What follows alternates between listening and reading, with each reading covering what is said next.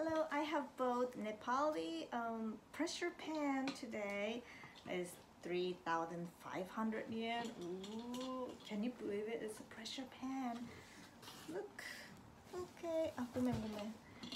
And this is a bit tricky. How to close like this. I forgot what they said. なんかこうちょっとずらして入れる。No, I can't. Difficult to do. Sorry, the sound. Yes, yes, it works. It works. Then I can close. Yes. できた. I did it. できたできた. And the shop guy said, no.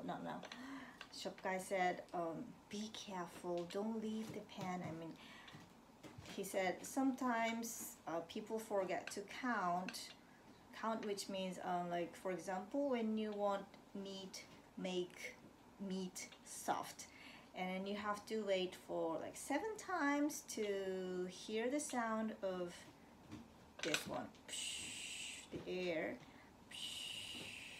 and this is very longer. The longer sound is longer than Japanese air pressure, the Japanese pressure pan sound. This one, Nepali one, is like and then wait for like 1 minute, and then again second time